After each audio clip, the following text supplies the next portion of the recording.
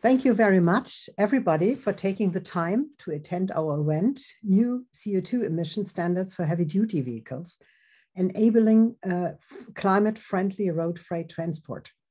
And I'm very thankful that Jens, Berta, Andrea, and Dirk will also participate and give you some insights of their work and into this subject. Heavy-duty transportation is a backbone of trade and commerce in Europe. 73% of all freight transported by land in the EU is carried by trucks. Unnoticed and taken for granted by most of us, complex and interlocking supply chains ensure that, first, of course, our supermarket shelves are stocked, our online purchases find their way to our doorsteps from Milan to Malmö with just a few days, and people don't think about that huge rotor blades arrive safely at the offshore wind farms on our coasts, and that's necessary as well.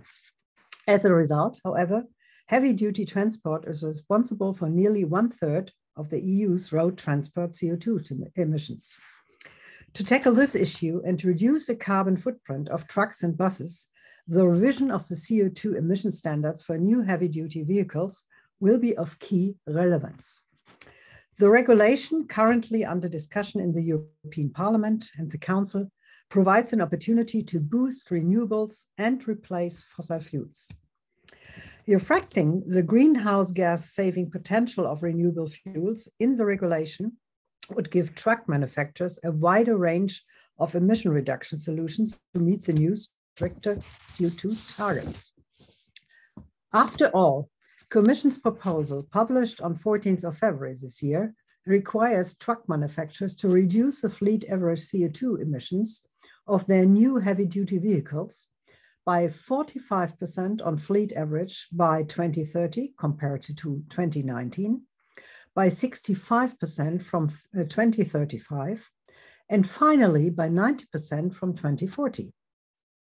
Without a revision of the outdated focus on tailpipe emissions, manufacturers will only be able to choose between electrification, hydrogen fuel cells, or hydrogen combustion engines to meet these stricter targets. But all these technologies are highly dependent on enabling conditions such as the rapid EU-wide rollout of charging points and hydrogen refueling stations. So, what we want to discuss with you today is, what does the Commission proposal mean to those affected?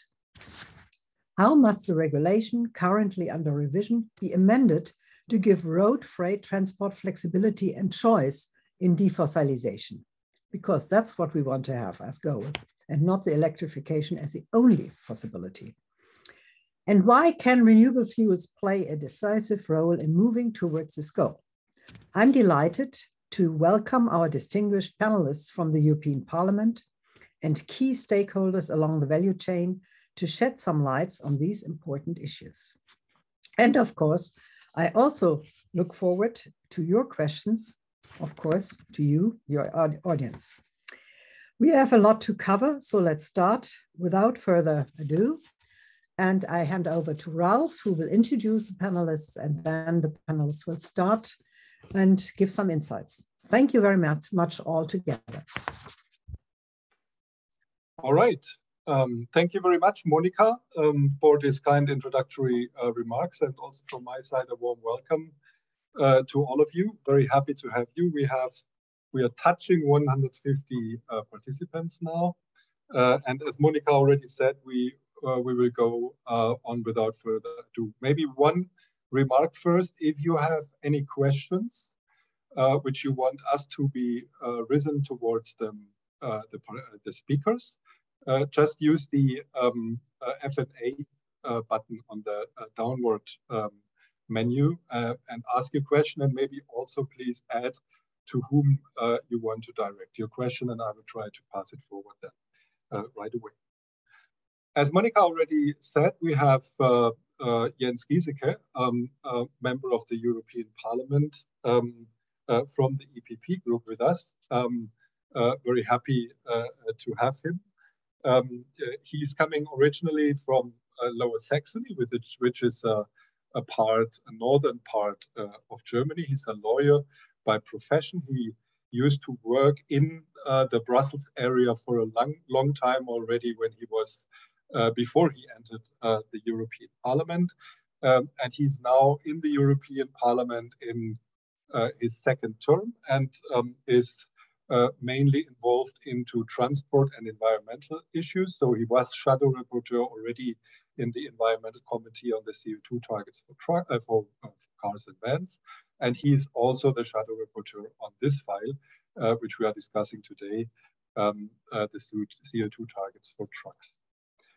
Very well welcome, Jens. Happy to have you. And maybe you could give us a first impression of A, what you think about the Commission proposal, and B, how you judge the situation is in the European Parliament.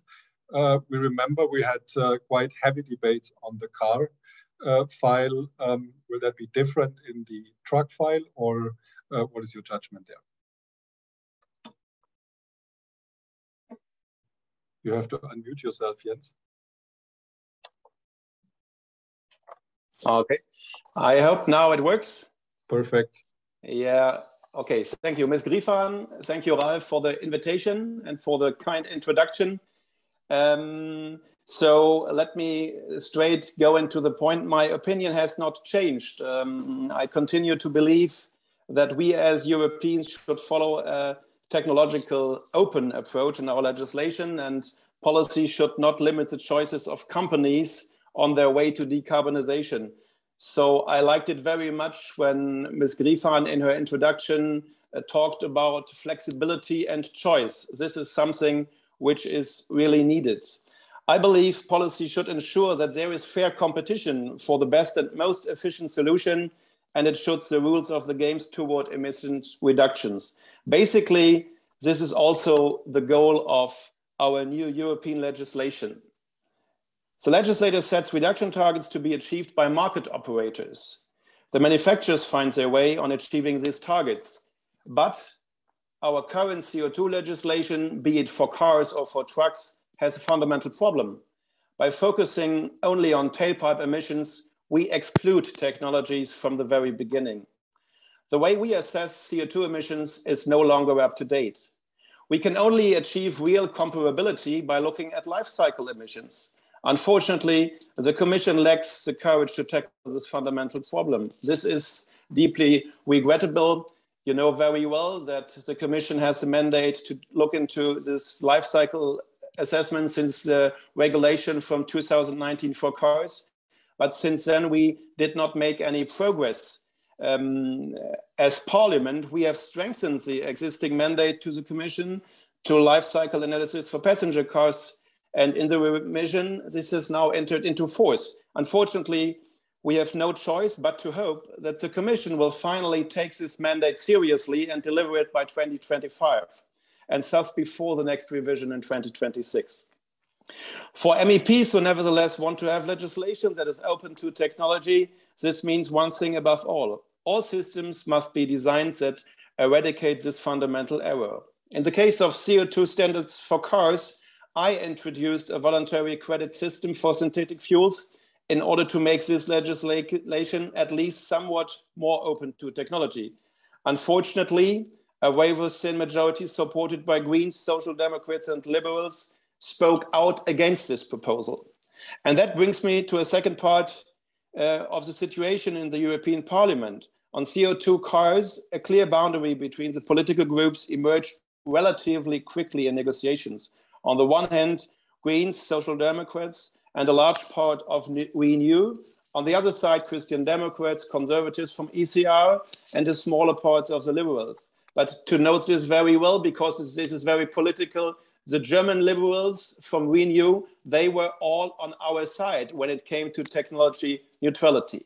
We all know how it turned out in the end. The anti-technology side prevailed, and that was a pretty one-sided approach. From 2035, only battery electric vehicles will be allowed in the EU.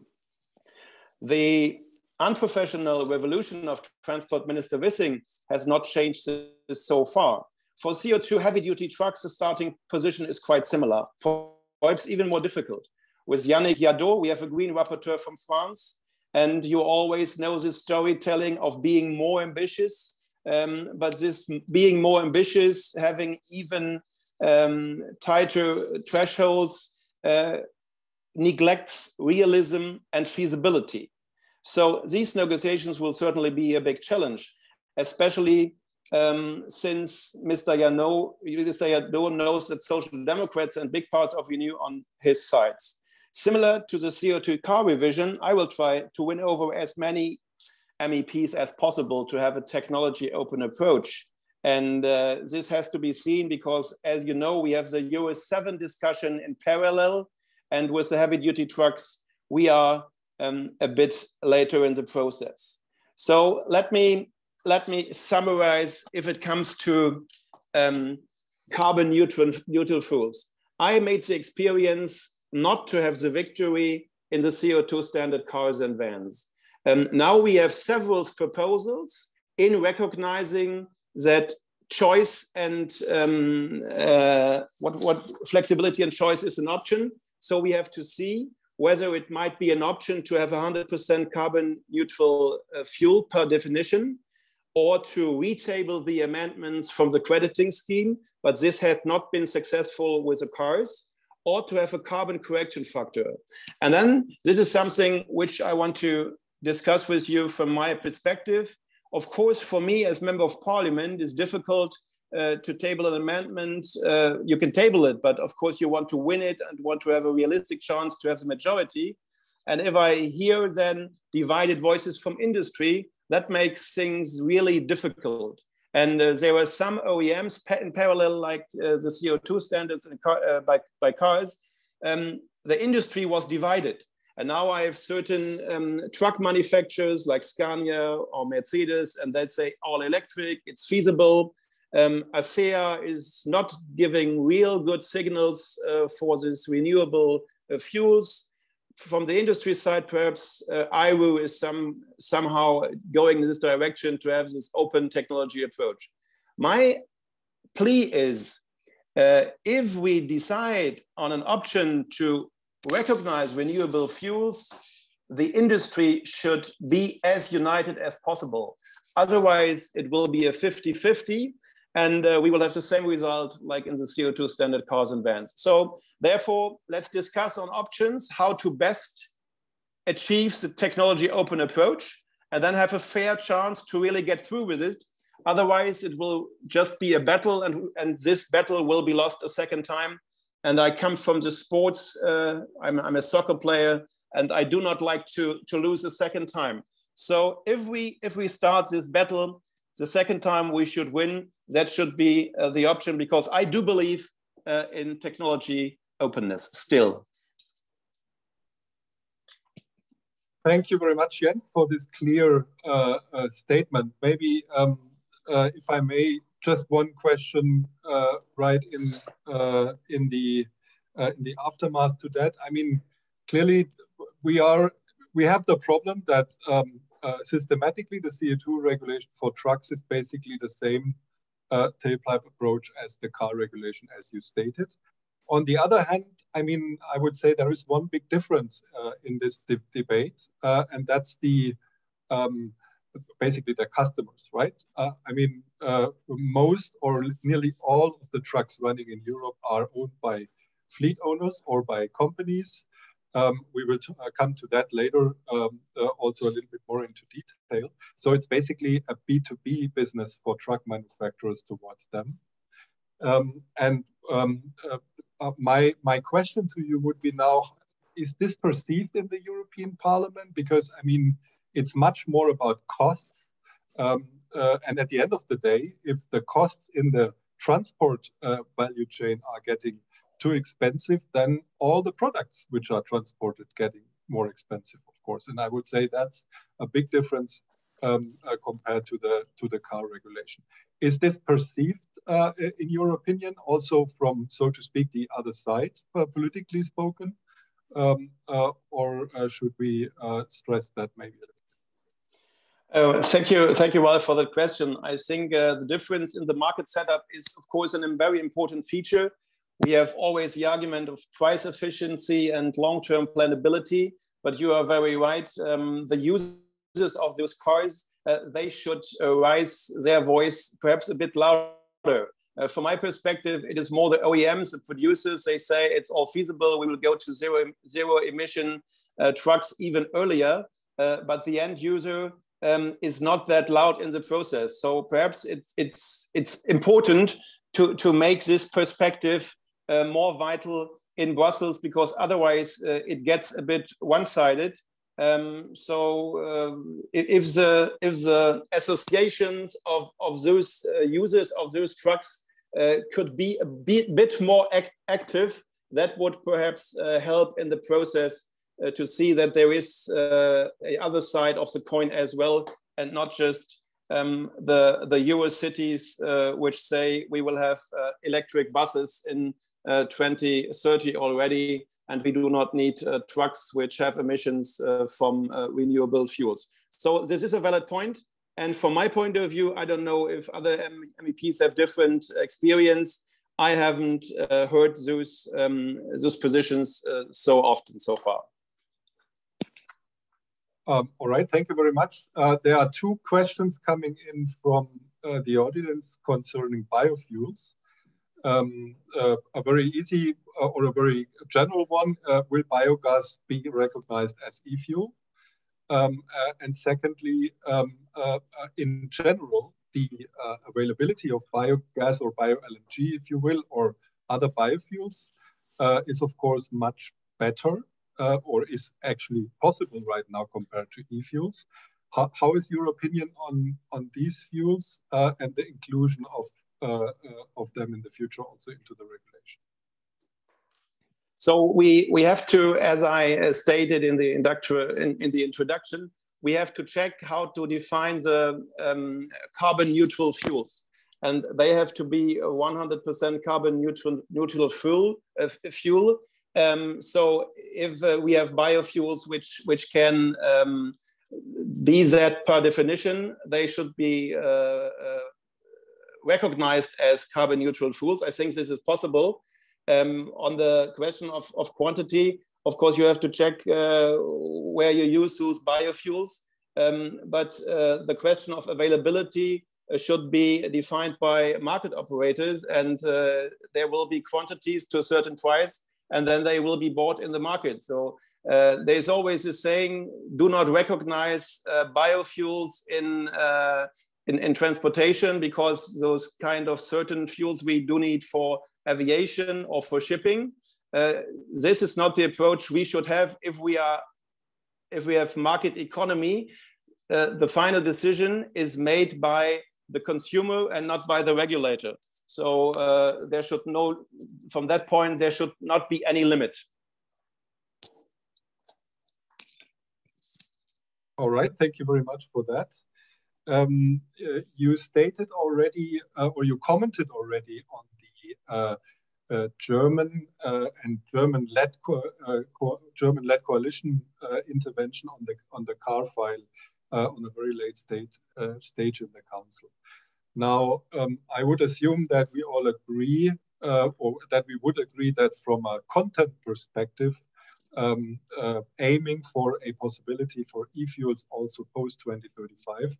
This was correct. On the other side, we also, and that is what you stated, we understand that the intervention to such a late stage was harming a little bit, let's say, maybe reputation. How do you judge, or do you have a judgment on what that means for the truck regulation? Does this affect the discussion around trucks, or would you say there is no impact? Of course, there was this pretty late intervention from Mr. Wissing, and the problem in that procedure was that for Germany, in the lead ministry, Ms. Lemke stated for Germany, we are in favor of a ban of the combustion engine, neglecting the dispute in Germany. So finally, this led to the abstention of Germany and to the veto. I think that Germany has lost trust in the procedure, because now in the council working group, the members say, well, is it really something we can count on Germany, or will there be a very late intervention of Germany? So in a way, the German position is weakened. But to make one thing very clear, this dispute still exists between Greens and Liberals, and so they should, the Greens should not now do the same mistake and say we are in favor of a 100% reduction and no recognizing of any renewable fuel, because this would lead to an abstention of Germany again. So we should be motivate the German position to come early with this clear positioning that there is no clear positioning. The problem is that we have the German vote, and this German vote means abstention. But this is the only thing that Germany could deliver. So we should not do this mistake a second time, pretending that Germany approves something and finally we have this intervention. One last word to this procedure. We all wait now for the implementation of the delegated acts. That's what Wissing and Timmermans negotiated internally, but nothing happened from the Commission side. So really, in Germany, Mr. Wissing celebrates the Liberals for saving the combustion engine, but the reality is in Brussels, nothing happens. So this is a very poor result, and we should see that in Germany, under the Progress Coalition, there is no clear positioning if it comes to the heavy-duty trucks as well.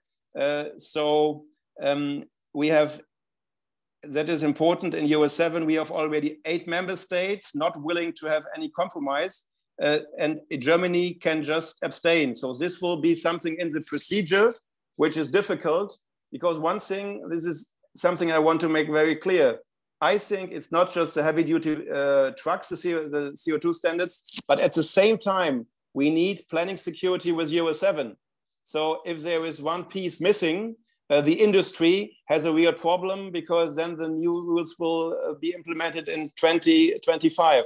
So let's have a smooth procedure for both, for Euro 7 and for heavy-duty trucks, and then we can implement a package approach.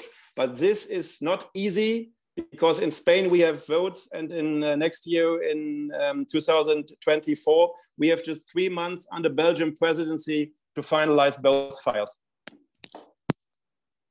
All right, thank you for that. There is one other question coming from the audience, which I find interesting, because that's indeed a difference concerning the Commission proposal for trucks compared to the cars. With the car regulation, the Commission proposed 100% minus CO2 emissions, so basically 0 emissions in 2035.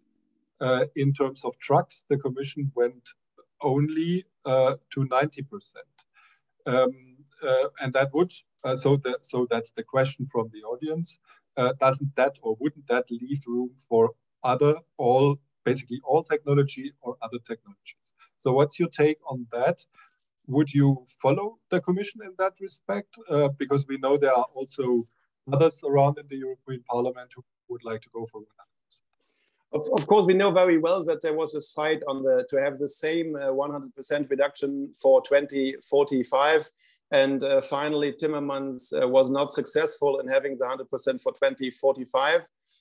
But my point is that we really need clarity on what we accept as renewable fuel. And therefore, we need a definition. If we have that, we can have even an earlier reaching of the targets of carbon neutrality if the fuels are recognized as carbon neutral. So the 90% is the first step in the right direction. But nevertheless, we do need the clarity and the definition of what is renewable fuel, which is accepted under the regulation. Thank you very much. And then we have another question from Indonesia, from Willy Salim. So we are really in an international global call today. What is the lesson learned from losing the first vote on CO2 emission standards for cars and vans?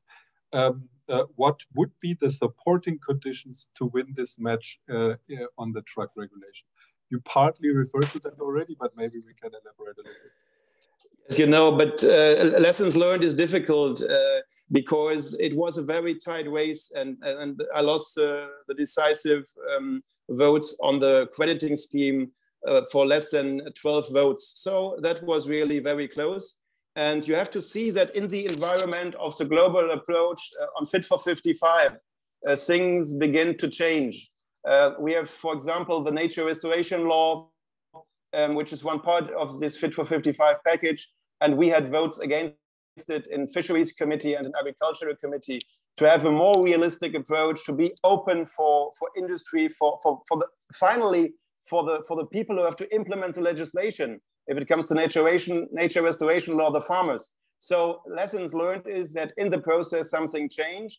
There was a pretty one-sided approach of Fit for 55, but we have to see that after 2 years after publishing the Fit for 55 proposals, the Commission comes with an industry strategy to make industry strategy accompanying the Fit for 55 package 2 years later. So we have to see that we are successful with Fit for 55 to account the needs of industry and of the people really delivering on the ground. So I think that in the process something changed. It's not just one-sided. We want to just be climate neutral. We want to be from the economic point of view, successful as well. So this is something where I'm pretty optimistic then that we can have a majority on those amendments. And this is, so lessons learned will be to lose one time, try again, and then be successful. Okay.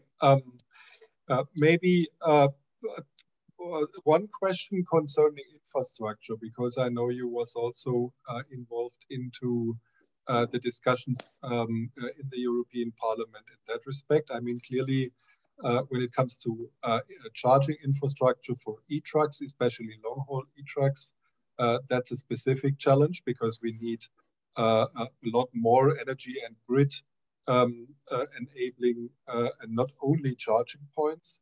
There is a lot of discussion going on in that respect because we would also need this infrastructure on European level. It doesn't help if it's only available in some member states. And the same would go also for hydrogen. I mean, also hydrogen is heavily discussed especially in the truck area, be it hydrogen combustion engine trucks or fuel cell trucks. How do you see especially investments here, and do you think the European regulator is on the right path here for these infrastructures? Because without the infrastructure, that will not going to happen.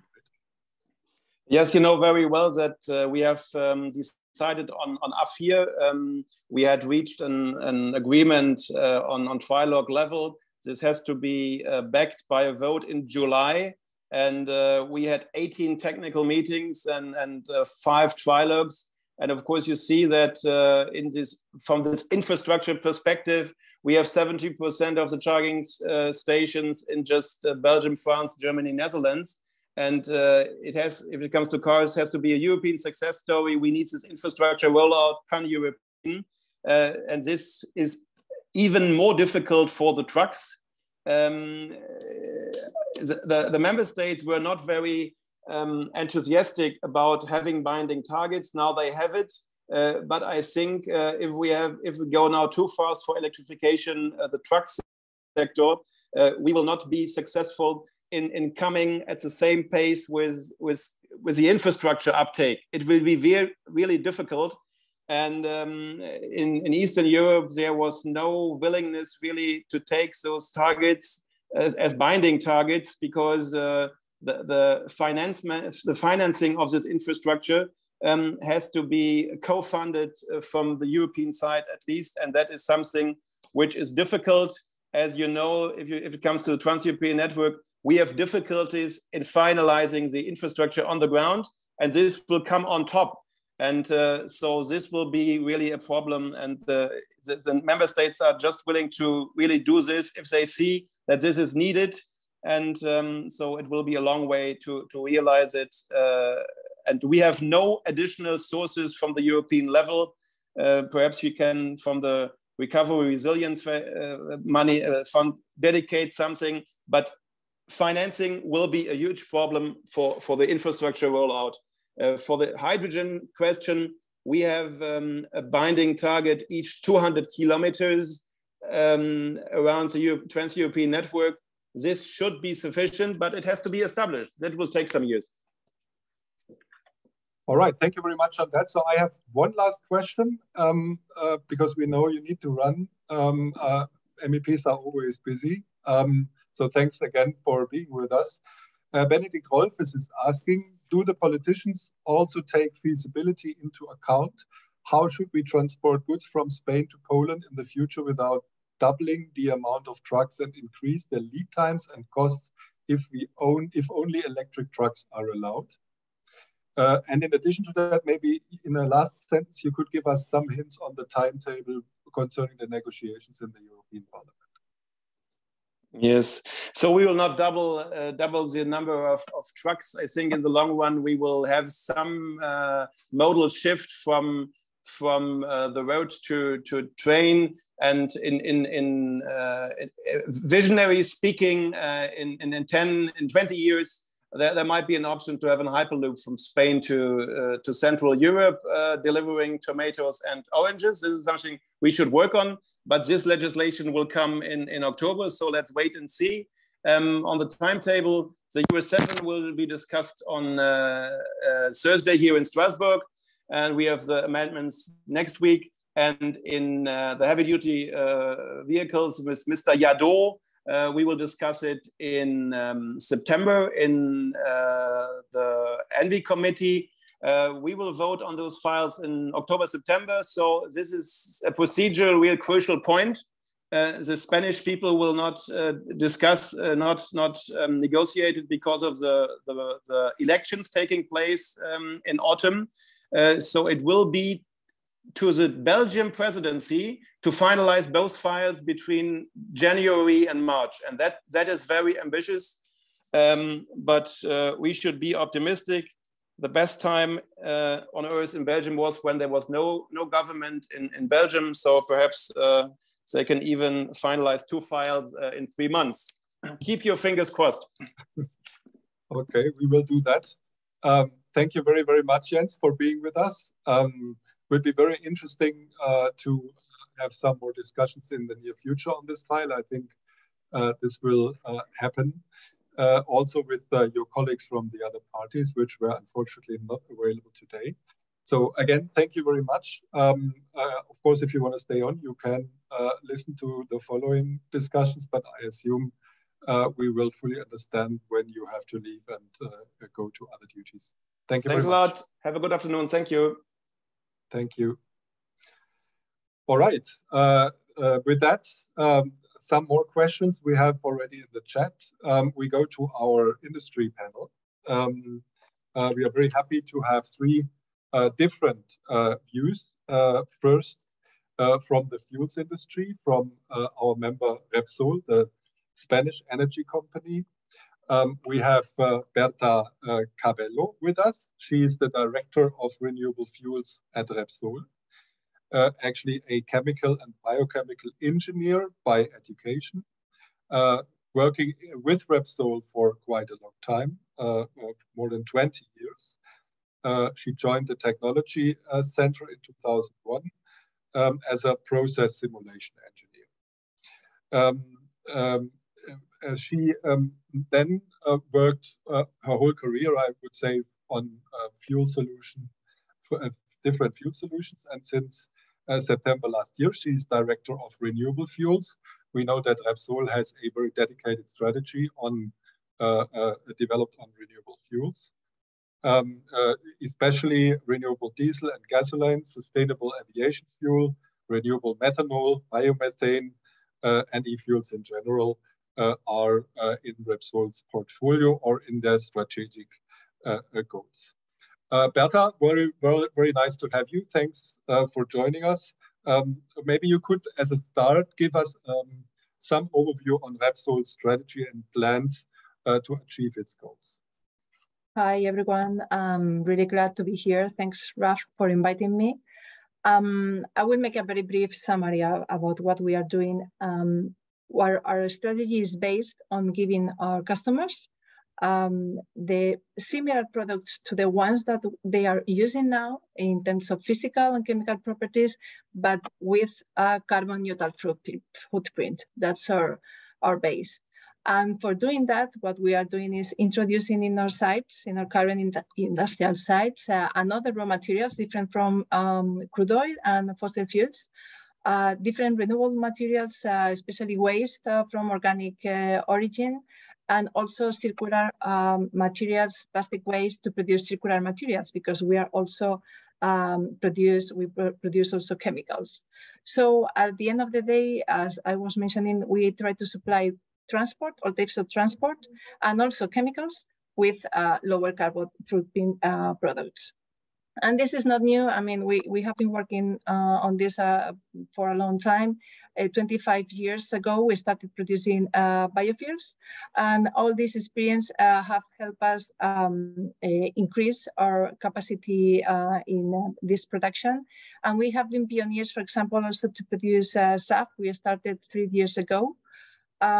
Even before having any regulation, any mandates in the country, in order to test this product, we have also started producing hydrogen, renewable hydrogen from biomethane. And we are testing with our customers 100% renewable fuels products like renewable diesel in transportation companies in heavy duty to really test that this is a possibility to have 100% carbon neutral fuels in this kind of transport.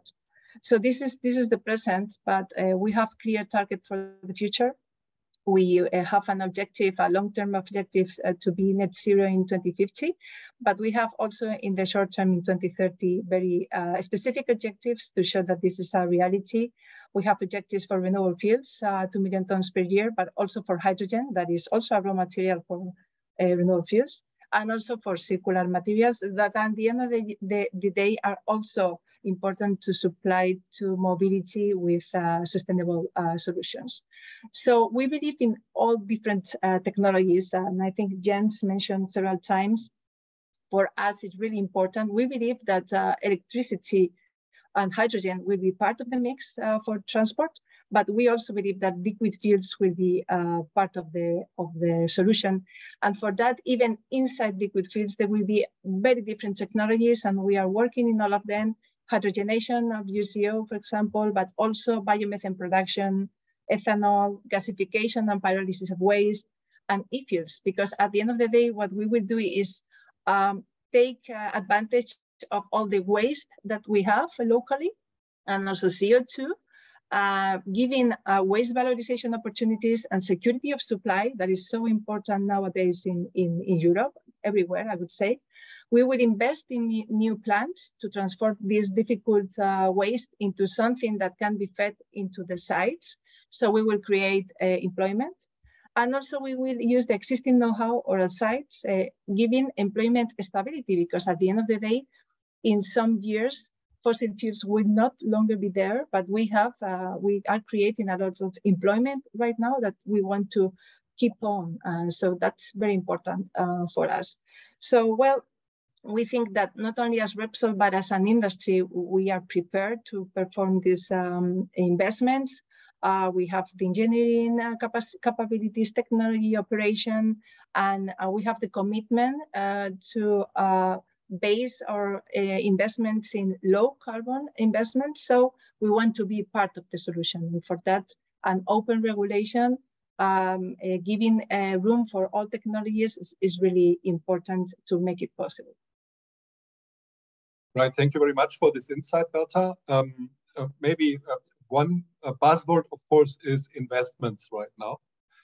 It is clear that the e-fuels are not there. They have to be produced on an industrial scale. And for that, we would need huge investments. When I mean huge, I mean billions of investments into industrialized production.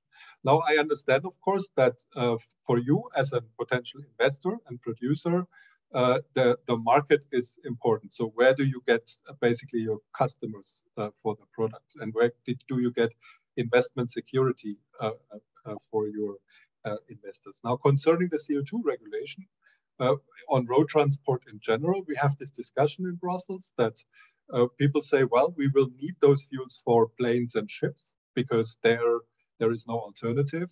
So let's electrify the road transport sector and spare those fuels, so to speak, for the other so-called hard-to-abatement sectors.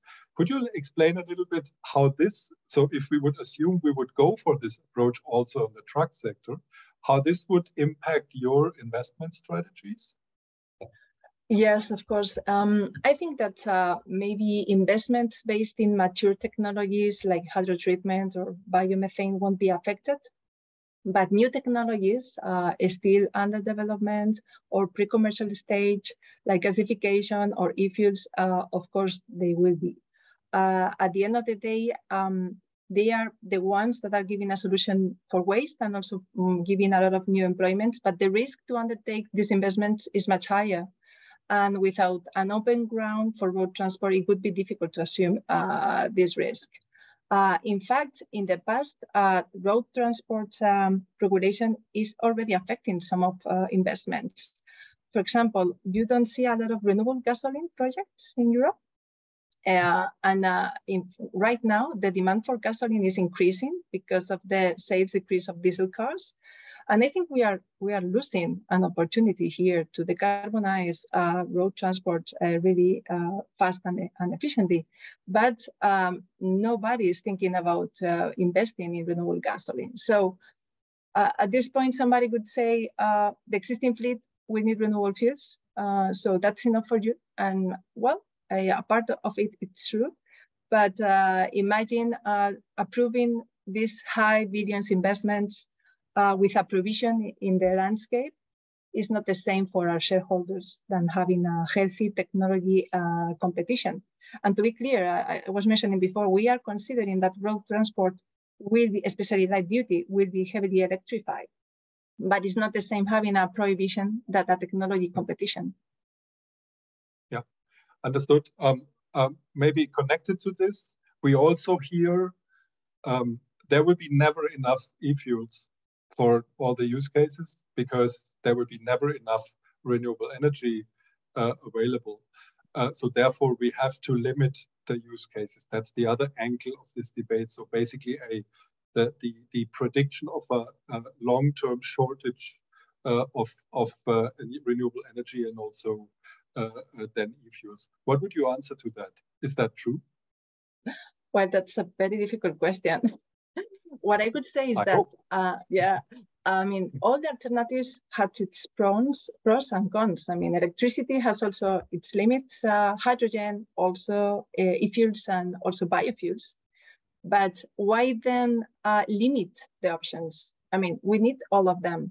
So let technology and let the industry analyze and evolve and develop the technologies and really see where are the limits. But if we predefine from a regulation perspective the options that we could use, maybe we will find a limit for the others when it's there's no time left to promote the other alternatives. So I think the challenge is so difficult, the climate neutrality challenge, that we need to focus on leaving the engineers and technology developers. And then we will see which part it will make a point to use e-fuels, renewable fuels, or hydrogen. Thank you very much. I think with that, we have already answered also one question from the audience. We will come back to you later on in another Q&A session anyway, but maybe one last question concerning the so-called Fischer-Tropsch route, because you are also involved into aviation fuel production. Right now, the only way to produce aviation fuel is via Fischer-Tropsch. And we know that with Fischer-Tropsch, you always have byproducts. Maybe you can elaborate a little bit, explain what that means and what that also means for your investments again, Because if you have the byproducts, then of course you have to do something with that. Yeah, of course. I mean, I'm a chemical engineer. You mentioned that, and unfortunately, it's very difficult to have a chemical process, not only fish shops, 100% selective to a product, especially when we talk about hydrocarbons. So normally you produce other things like naphtha or diesel. So depending on the final market for those byproducts, SAF price or SAF cost will be affected. And that's clear. I mean, technology will evolve, and I'm sure we will reach a more selective process, but 100% once is really, really difficult. Additionally, I have to say that we cannot forget that in the last 25 years, renewable fuels development has been possible thanks to road transport. And that's thanks to that, now we are able to produce SAF in a most efficient way that if we would have started to produce biofuels now. And short-term SAF production is possible thanks to road transport market. Let me explain. For example, in our case, in 2020, we took FID for our new Cartagena plant that will be ready at the end of the year. But the FID was based on road transport market. At that time, we had no clear regulation for SAF, and even with it, there is not enough volume in Spain assured by regulation for a big industrial plant until well past 2030. So we took the bet to have that plant flexible to produce SAF, but it was a bet. And it's great because now we are in the position to supply the Spanish markets with SAF from next year. So it's great. But it has been the flexibility to supply road transport, the fact that has made us take the decision, and we will be able to supply SAF more efficiently because we have both options. So for me, that's clear. We are having economy of scale because of those two transport modes. Understood. Thank you very much. As I said, there will be a last Q&A round also with Berta later on. But let me bring in now Andrea Guerini, because of course truck manufacturers are addressed by the CO2 targets for trucks because it's always about new trucks.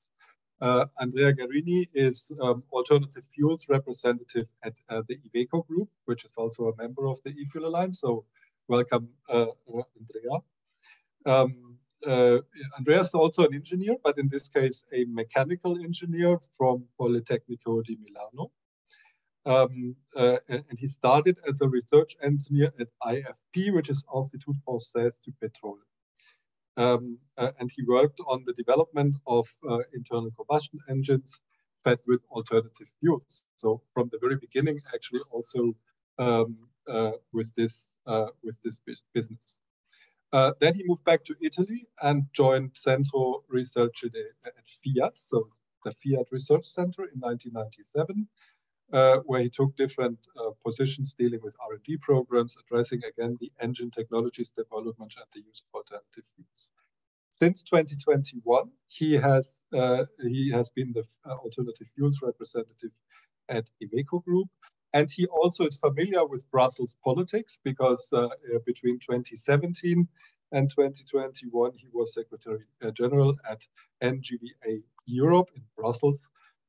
So quite a familiar face also concerning Brussels politics.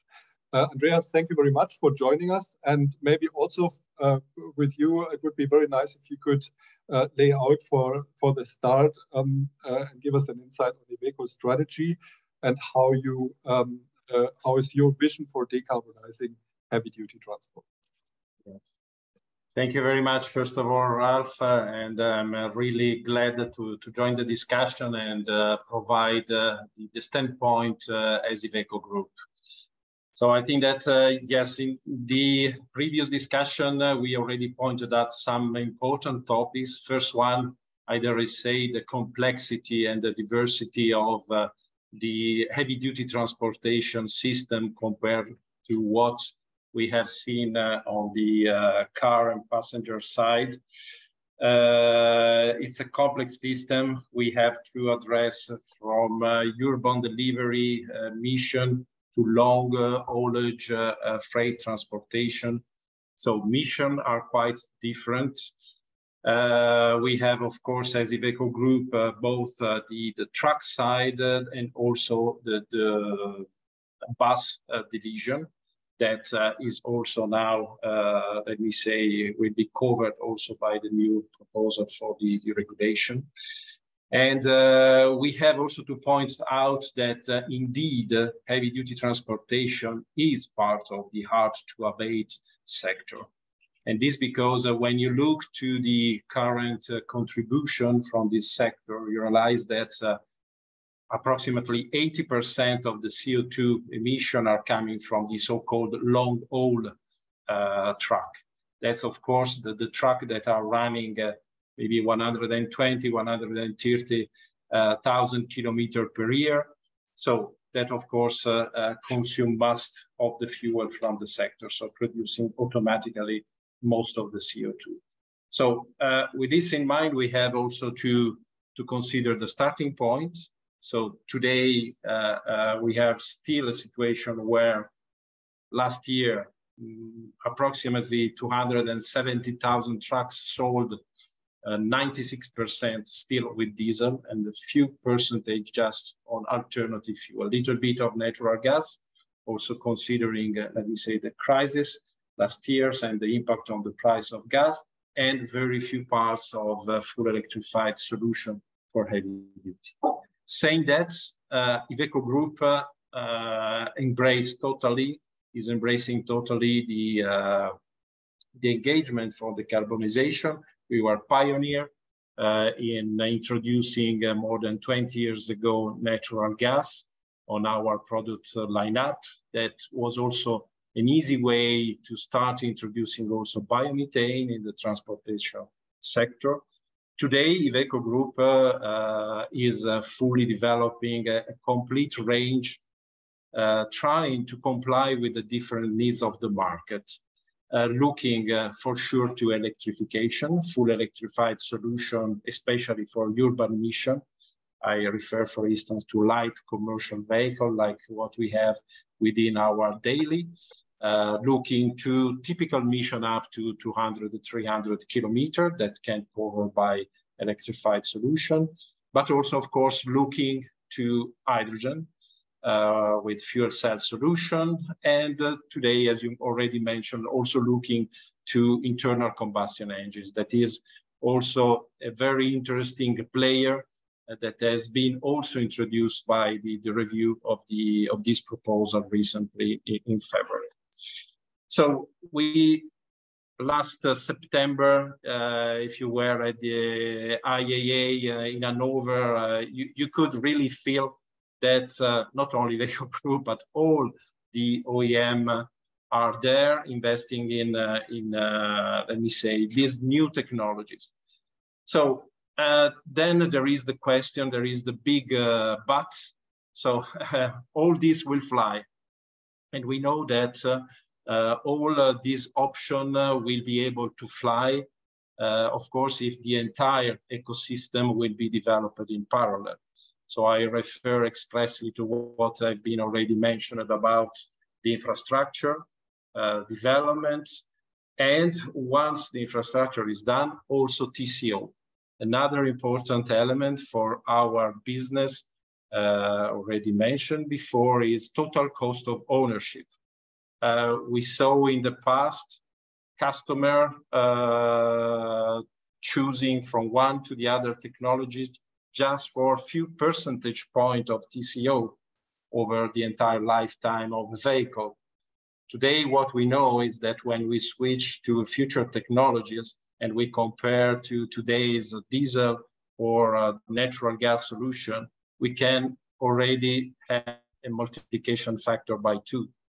So we need also, of course, to work in parallel with regard to the reduction of the overall total cost of ownership, and of course, availability and compliance of all the solutions with the real market needs. So I think that this is here for us to remember that we need to have a pragmatic roadmap when we look to the implementation of a new regulatory framework looking at all these elements. Because what we see as a risk is that we can, of course, have and set more ambitious targets, but what we see is that this will be very dangerous if this just translates in, let me say, closing the robinet at tailpipe emission, because this is very risky. We just learned also over the last period how important is the resilience of the system. So what also Mr. Gieseke referred before about flexibility of the system, capacity to adapt. So we need anyway to multiply solution that can lead this sector, that again is a hard to abate one, to really contribute to a decarbonization process. That's why we were and we are and we will be in favor of a full recognition of the contribution that can come from renewable fuels. Thank you very much, Andrea, for this initial statement. So then I would suggest let's go into the regulation a little bit, because there are also some questions from the audience concerning that. I mean, first of all, maybe if you see or if you analyze the Commission proposal as it is right now, I asked this question already also to Jens Gieseke. The Commission doesn't want to go down to 100% in 2040. They go to 90%, meaning at least 10% CO2 tailpipe emissions will be allowed also in 2040. So would that help to what you just said? No, or to me, it's not the right angle. And to me, main concern will be the next decade.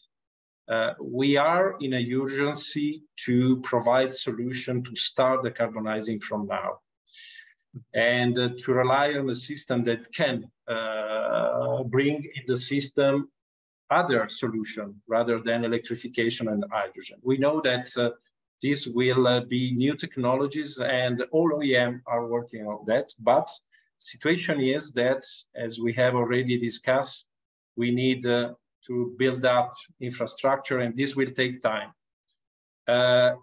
Bring in, and we have to keep concentrate on the 2030, 2035 target, because we are already concerned to be able to fulfill a minus 30% target to be realistic, because this will not fly. You have seen also the projection from ASEA, now looking to the need of the adequate infrastructure to support the deployment of battery electric or electrically chargeable heavy-duty vehicles and hydrogen fuel cell or whatever, or internal combustion engine supported vehicles.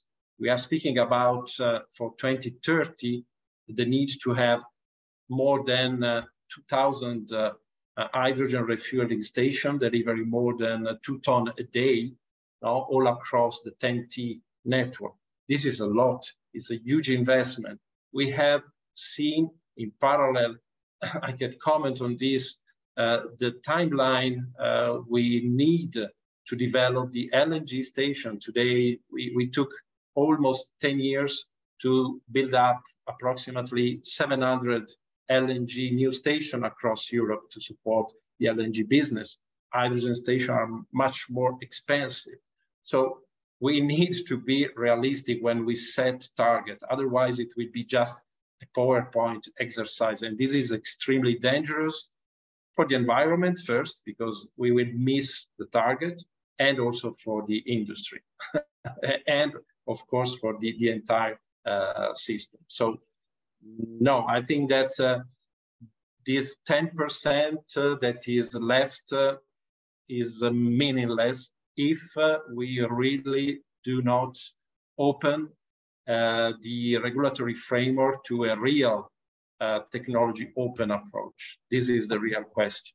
And we have also several studies that are demonstrating that without the contribution also from the fuel side, synthetic electrofuel, biogenic fuel, we will fail this target. Okay, understood. So that would mean there has to be an adjustment of the Commission proposal. Yeah. Jens Gieseke already mentioned there are several proposals, so to speak, floating around. Yeah. The so-called carbon correction factor or a crediting system. What would your preferred option here, and how should that work ideally, so that you open up the regulation? Mm-hmm. Yeah, the question, of course, is to try and move from the simple tailpipe approach to something more comprehensive and more representative of the reality. So we often mention well-to-wheel approach or life cycle approach. We know that this will be very complicated and complex to translate in only one piece of regulation, but what is important is that well-to-wheel and LCA consideration are the mindset behind this regulation. So they need to reflect somehow. So looking to a simple approach and trying to maintain the today tailpipe approach, carbon correction factor, for instance, is an easy way to go because this is even relying also on what is already included in the Renewable Energy Directive, that is somehow rewarding the combustion contribution from renewable fuels as a zero, set to zero. So we can easily offset the tailpipe emission according to the ratio of renewable fuel that is introduced in the market, and by the way, that is monitored by some tool, shares tool in particular, that has been introduced by the Commission expressly to monitor now the progress of renewable energy use, not only in the transport sector, but in all other sectors, in order to get, let me say, this reward of the so-called well-to-tank contribution. And by fixing, let me say, even ambitious criteria for sustainability of the fuel, we can open, let me say, to a wide family of fuel that in the short term, medium term, long term, can contribute to the decarbonization of the sector. As Berta was pointing out before, is not up to the regulatory framework to lock option.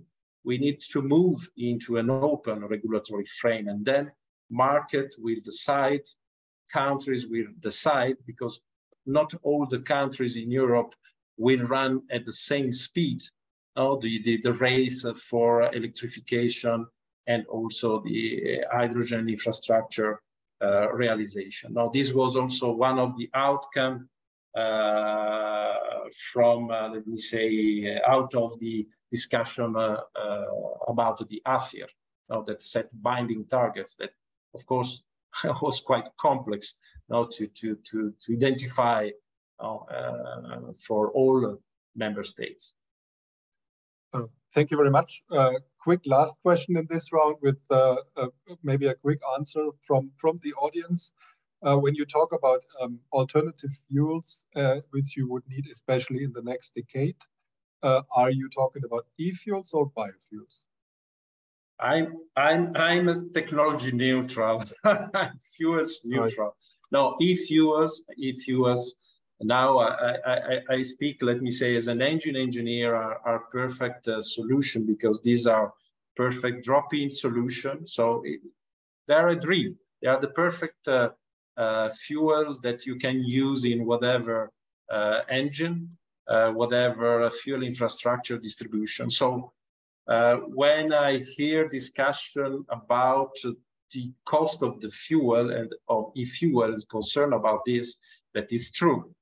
But we need, again, to have an ecosystem approach, because by using eco-fuel, we can skip maybe some investment on other infrastructure. Of course, e-fuels We know where they are. It's very interesting both for a diesel substitution and also gasoline.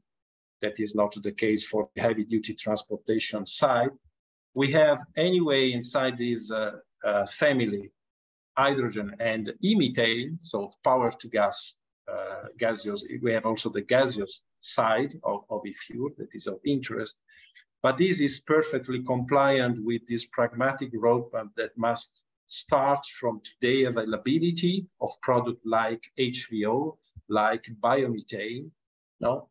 To start opening our mindset and looking to effective solutions that altogether can contribute to a full decarbonization of the sector. Yeah, thank you very much, Andrea. I think the last sentence was the perfect segue to switch to Dirk Seile, who is representing the BGL, which is the German Road Haulage Logistics and Disposal Association.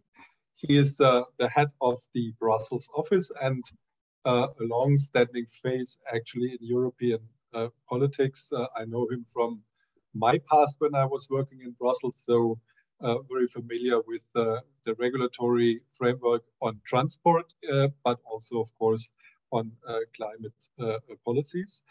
Dirk studied political science in Berlin, Toulouse, and Bruges, and he started as an advisor to a member of the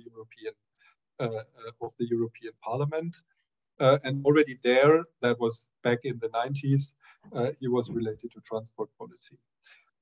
He briefly entered the Mannesmann Brussels office when then the company was taken over by Vodafone. And then Dirk joined in 2001 the BGL, as I mentioned already. Since 2019, which I found very interesting part, BGL joined forces with the Nordic Logistics Association, NLA, and also the French association, FNTR, and they have formed a joint office in Brussels. So that means a real European approach. Dirk doesn't talk only for the German BGL, but also for his Nordic and his French colleagues. With what you have heard, Dirk, from as well as fuel producers, as also truck manufacturers and politics before, what is your take on the CO2 regulation? And maybe you can give us a little bit of an insight about where your members actually are when it comes to decarbonization. What are the pressures and the problems, maybe also the challenges, if you will, and how is this connected to this regulation?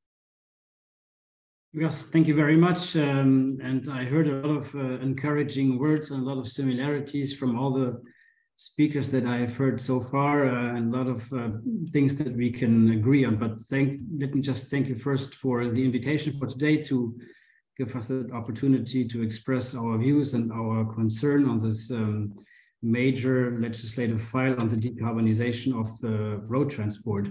It is true, I'm representing also the Road Transport Office of the French and the Nordic Association. By the way, it should have been my French colleague Isabelle Mette who speaks at my place, but she had a prior commitment, so it was me.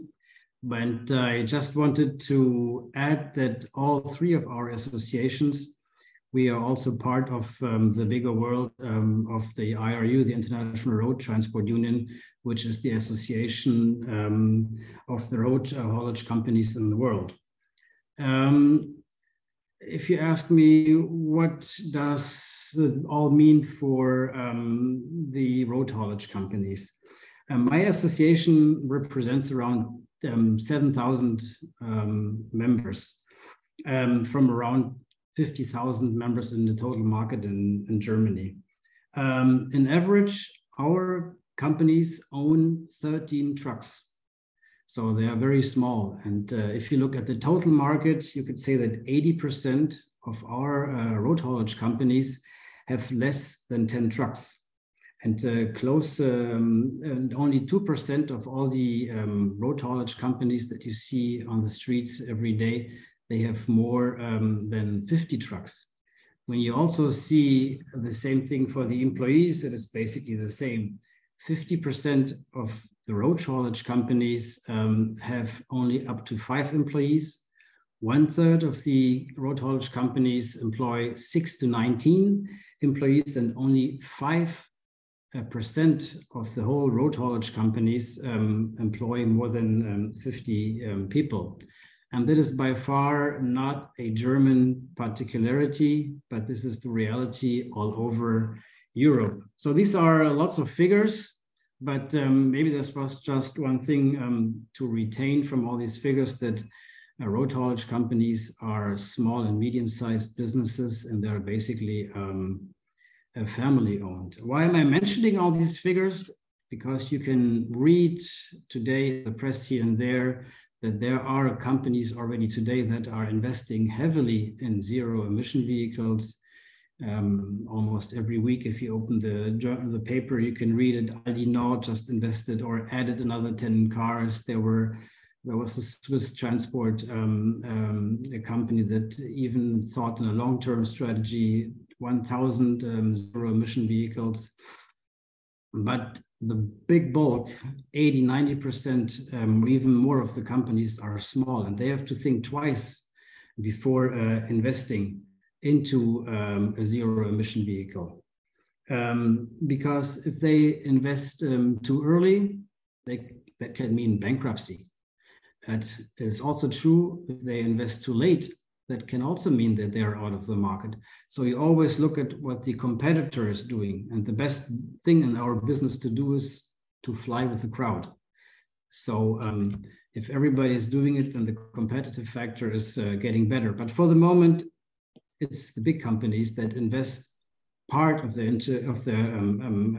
fleet with zero-emission vehicles. But the small and medium-sized companies are not doing it. And I just may recall maybe one figure, that is, we are operating in a market with a margin of 1 to 2%. So, but what are the influencing figures now and factors for our companies to buy it? Of course, they have to make an analysis, and Andrea from Iveco mentioned it. We doing lots of different services, local services, regional, long haulage. Many companies are mixing it up. So it's an individual decision by each company when it comes to, do I invest today or tomorrow into the zero emission technology? When you look at environment, it's of course the CO2 emissions at which we are looking. We are looking at the pollutants, but we are also looking at factors, we've already talked about this, is the life cycle. But we also have to look at the operational viability. What is the range of a vehicle that we can buy? What is the payload? Will it be reduced by the new technology? Will it stay the same? Can I act and plan my routing with the same flexibility as I have done that now? What is the technology? Is it durable as it is now? Is it less? Is it better? This is a highly uncertainty. The fuel infrastructure was mentioned for the right purpose several times. That is not in place yet. Driver acceptance is a major problem. Iveco has put a lot of LNG trucks on the market, but when I listen to my companies, then I hear that the drivers are hesitating or when using these LNG trucks because the infrastructure is not in place for everybody. And the drivers think more about where do I get my truck filled up rather than thinking about the tour that they are doing. So that is an acceptance problems that we will have to look at very straight when it comes to more zero emission factors. When we talk about local, it's the toll systems, for instance, in these different countries that can determine if I buy or not buy a zero emission vehicle. And of course, the costs are a highly important factor for our companies to decide for the investment. The initial investment, and it was already mentioned several times, are double, triple, quadruple times when it comes to H2 vehicles. What are the savings that you can make? What are the driving restrictions that you are facing? Your access urban restrictions that you are living with, the toll system, the taxation of fuels. So there's a whole number of factors that decide whether or not we will invite. And the comparative is what we have today. And today we are living in a very, very comfortable diesel world. And that is the benchmark for our companies. We've got no problems with it. We've got the services, we got the loading, we got everything. So that is the benchmark to guarantee that we can still provide our services to society and to industry.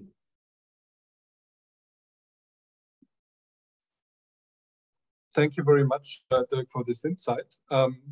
Very interesting, and I think also very important to remember the structure of these businesses. I mean, we always see the big players around, but in fact, a large portion of transport of goods is in the hands of small and medium-sized companies.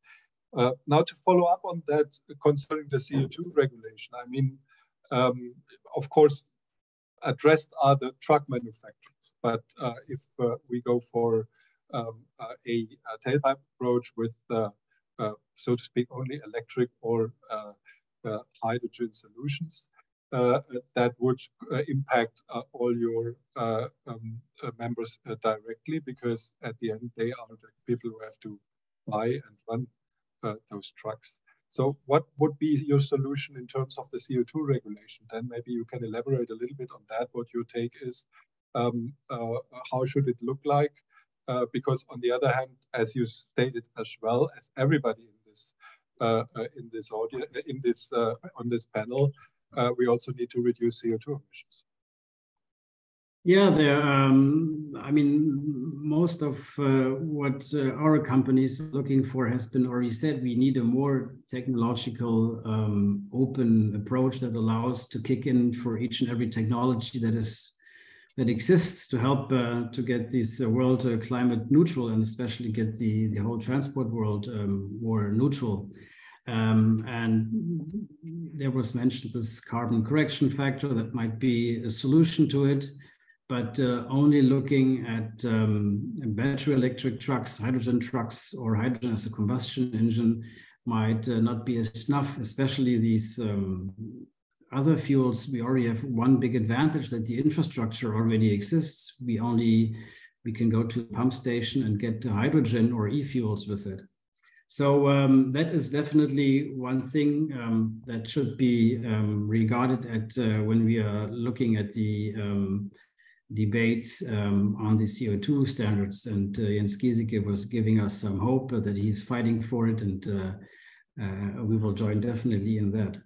There might be a second aspect that we are looking for that might reassure our companies, and that is that we may have to install a better monitoring system that gives us maybe once or twice a good report on where we stand now. Because we have all the targets, we will have the CO2 targets, but we also have the targets from AFIA to build up the infrastructure. But we do not know where we are really. When we would like to see it maybe on once or twice a year, and the Commission would be good to report it maybe to Parliament and to Commission and to make it public and transparent.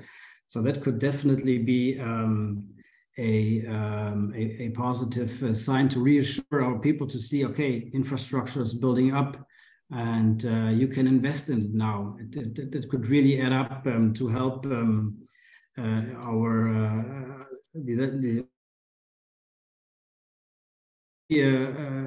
third point that I hear very often from our companies is that's maybe less the CO2 standards, but in general, the whole environment of the Green Deal is to better incentivize the companies. The incentivizing scheme is already quite high. It's true, with 80% of additional cost, at least in Germany, but that is not true for all the member states in the European Union.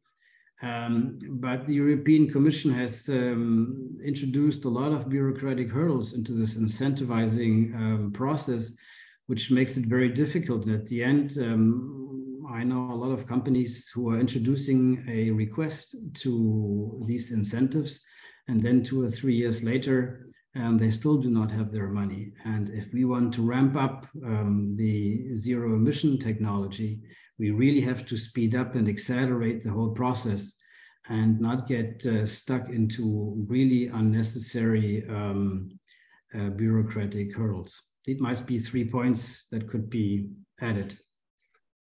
Thank you very much for that. One last question. I mean, everybody agrees on we have to achieve climate goals.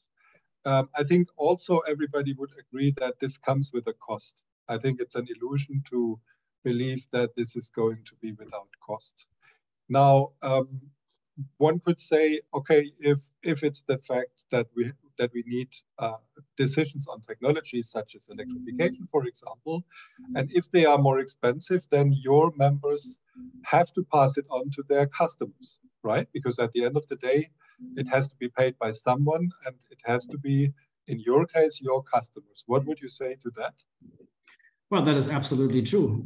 Our companies have to give the costs on, and it will come for a cost for the whole society. And it will be billions of euro that you have to add, because the whole structure will mean a much more investment in our companies. And I've mentioned that figure of a margin of 1 or 2% are totally incapable of taking the burden of that financial extra burden that we have to pay. So it will definitely be at the end a cost that the consumer has to say. I think Jens Gieseke mentioned it at the very beginning. That is maybe a point that needs to be raised even in a more stronger way to the politicians to understand. That can also add up to inflation and to the reduction of purchase power, etc., because it will be at the end the consumer who will pay the additional bill. Understood. Thank you very much for that. I would like to bring in again Andrea and Berta for our last round. Maybe one question to Andrea first, which also comes from the audience. First of all, you mentioned the carbon correction factor already. The question, the person who is asking the question is quite a long one, so I won't read all the text there, but it's basically the question behind the business case. So why exactly would it be attractive for you as Iveco or for any other truck manufacturer to have a carbon correction factor or any kind of other crediting system for the matter included into this regulation? Yeah, the rationale behind, let me say, a system capable to recognize the value and the contribution from renewable fuels is exactly to go and have a more robust regulatory schemes, so able to fulfill the 2030, 2035 targets, offering more option to the not only to the OEMs, but to the system, all the system. So that's the real reason, because the layout, let me say, the design of the regulation today is looking at specific and fantastic, let me say, new technologies, but that per se, they have the risk to fail because of what we just discussed.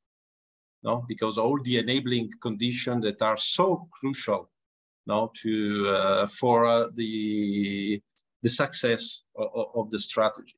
But that's why we need, let me say, to introduce some de-risking strategy to give more resilience to the regulatory framework.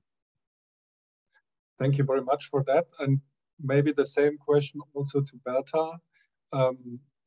Why would be a carbon correction factor, for example, would be an incentive for you as a fuels provider? Where exactly is coming the incentive from? What would be the advantage there? Yeah, I think that carbon correction factor could be quite different from the crediting system. I mean, a carbon correction factor would be like harmonizing what we are doing as a fuel supplier with the REDs and what the our end users will be, OEMs will take advantage of that. but in the carbon crediting system would be opening more the option to use renewable fuels. I mean, maybe or could be complementary solutions to reach the best or the most efficient TCO that are at the end of the day the transport sector will need. So depending on the system, the way to that they will work and the way that they will help comply with the objectives, I think they will be different. But the devil is in the details. So I think we need to work, and I think Jan's sent us a really clear message, and I think that we need to work together to find the best way to make it work, because it's we are represented here the three parts of the solution. So I think it is really key that we sit and think about the best way, not only the name, about the details about how the system would work to be beneficial to comply with the targets. Because at the end of the day, what we want is an efficient transport, but with a lower footprint. I think that's clear for all of us. Agreed. Yeah. Yeah. Okay. So it's 2 minutes left for our event, and with that, I would suggest maybe the three of you can, if you would jump into, let's say, December this year or February next year, a decision on the CO2 targets would be made by then. What would be your major wish you would like to see in this regulation?